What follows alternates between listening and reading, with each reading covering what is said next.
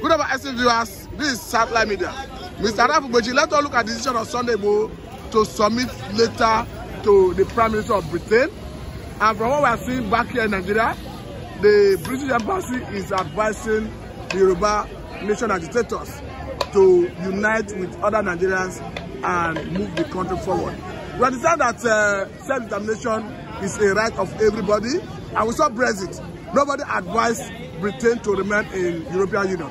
Why are they now forcing or advising Yoruba agitators to remain in Nigeria? And you are giving me a good point. You are even negotiating for me what I should say, you know, and tell our viewers. Because Britain is bent on trying to recolonize Africa. I can see that they are not done yet with their colonial, agenda or ideology. Then we call it imperialism. Because what is going on in this contraption is that Britain is in control after giving us independence in 1960. Every Nigerian, we thought that we are free, yet we are not free. Britain are at the back door, remoting Nigerian political classes, telling them what to do. Yes, if not, if they are actually in control of Nigeria, you and I will never be in this situation. Britain is in control here. How do you think that when Britain was here, we were feeding fat?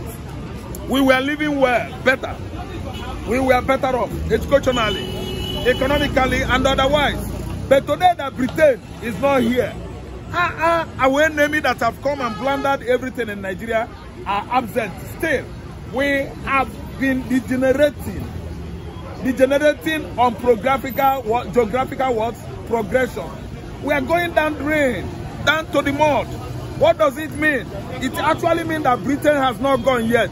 Britain is still in control of all their colonial regions in Africa. They are in control of West Africa, absolutely, together with France. And today we are seeing France retreating a bit. Britain has never retreated since 1960. Britain has succeeded on laying pipeline, gas line, from coastal line of Biafra to Mediterranean Sea. And that pipeline, gas line is going, what? Moving forward to the UK. Yes, they are trying to neocolonize us again. In fact, we are on the era of neocolonialism. What actually is going to come out absolutely is recolonization. That is when it will dawn on us that we are still under Britain. What am I trying to say here? Igboho is a leader in Yoruba land. He's a leader. The leader of Yoruba land, as I'm talking to you, is Finitiri, Abiola's wife. Igboho, the freedom fighter.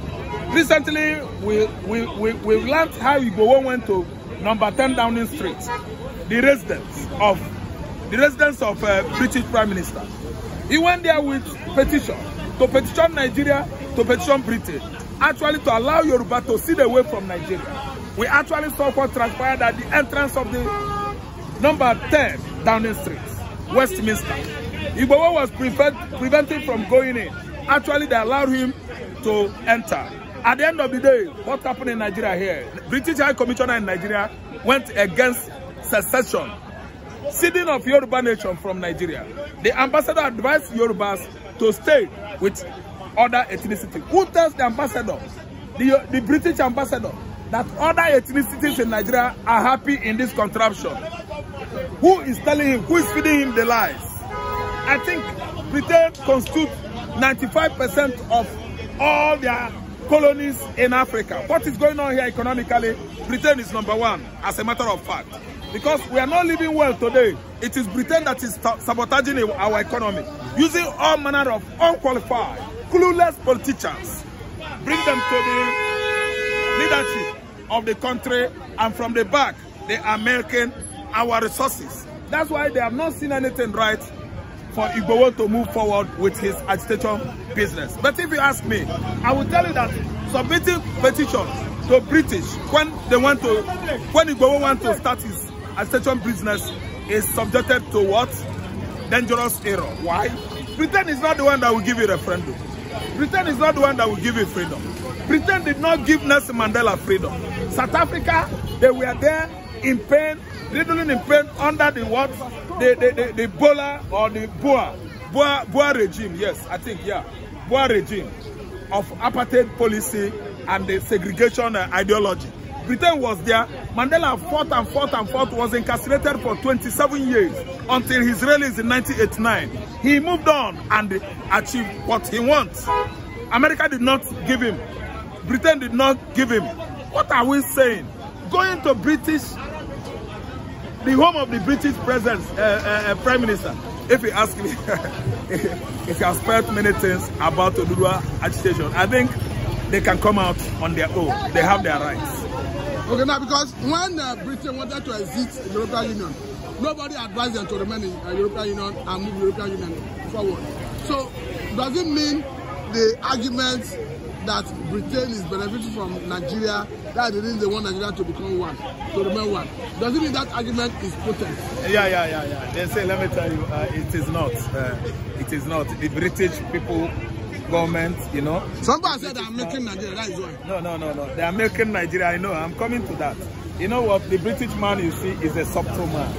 British man, English man is a crafty man. They come out always with all scheming, all manners of, you know, crafts to make sure that they subjugate the Africans and take over the whole regions from where, you know, the whole regions they mounted on. They infiltrated all manners of imperialistic pain in the past. And today they have seen that Africans are waking up with intellectual giants. And today they are using most of the unqualified, clueless, incompetent leaders, political leaders, to subjugate the intellectual ones in Africa so that they will have upper hand milking our mineral resources. That is the reason why they see it is right to sit away from European Union, and they see it is wrong for Igbo man to sit away from Nigeria. So Britain is our problem. The North is the one lobbying the Britain. No. The North you are talking about, the majority in the North are the Hausas. The other tribes like Bare, Nupe, Kanuri, they are the second. The Fulanis are the one lobbying the British people to hold everybody together. Why? The Fulanis, they come from Futajelo, Senegambia. They are the stranger we have in Nigeria. Fulanis are not among the ethnicities in Nigeria. What we have is, major ethnic we have in Nigeria are Igbo, Hausa, and Yoruba. We are the three persons that own Nigerian region. The Fulanis are visitors. They came here 1802, 1804. They used their religion and subjugate the Hausa locals, subjected them to all manners of humiliations, brainwashed them, using their religion, Islam, claiming that Islam is better than the Hausa's religion. And today, we've gone this length to understand that Fulani has virtually taken over the whole political arena in the northern Nigeria. If you see a strong politician in the north today, mark my word, he's a Fulani man, not Hausa man. They have reduced Hausa man using their Islamic, Arabic ideology, bringing them down to believe that going to school, studying in the Western countries of Europe is an abomination to Islam. That's why Fulani is ahead of all of them. And today, Fulani, they are busy reading in America, reading in Europe. If I tell you that if you go to the north today, the most educated people are the Fulanis. Fulanis from Mauritania, Fulanis from Mauritius, from Morocco, from Niger, from Chad, from Sudan. They have all seized northern region of Nigeria because that region is an arable land. They are good on cultivating the land, coming out with all manners of farm produce there. They have granite, they have cotton. What would be the interest of the Fulani to keep Nigeria one? What are you saying again? People that are visitors, they want to be benefiting from mineral resources. They want to be part of the share part of the crude oil. That is their own interest. They don't have a home of their own. If you say that you go to the Fulani, we go into desert because they all migrated from Sahel countries. Okay, because they don't have a home. They don't have a home. They are the nomadic people. They are homeless people. They are the warlords. So many Nigerians were to divide, they will leave Nigeria and go. They will leave Nigeria and go because Hausa won't leave them, give them any land to them. If Nigeria divide today, Hausa will go and hold their country. After election in the Hausa states, they will win. Hausa will win, and Fulani will find nowhere to hold. Okay, if Nigeria divide, the Fulani will move away from Nigeria. They are wanderers. They wander from place to place. They don't have a permanent stay. Their names, they are the nomads. They don't have a place. They are in Mali. They are in Congo, Mombasa. They are in Central African Republic. They are in Northern Nigeria. They are everywhere in Africa. They are wanderers. They wander from place to place. Before our current modern history, the Fulanis are among the Vandals. The people called Vandals in those days. Yes, that move from place to place, destroying people's land, mounting on people, take their property, fight you and put you to sword. They are the former Vandals in the olden days history. Today in our modern history, we see them as husbandry people, people that rear livestock from place to place.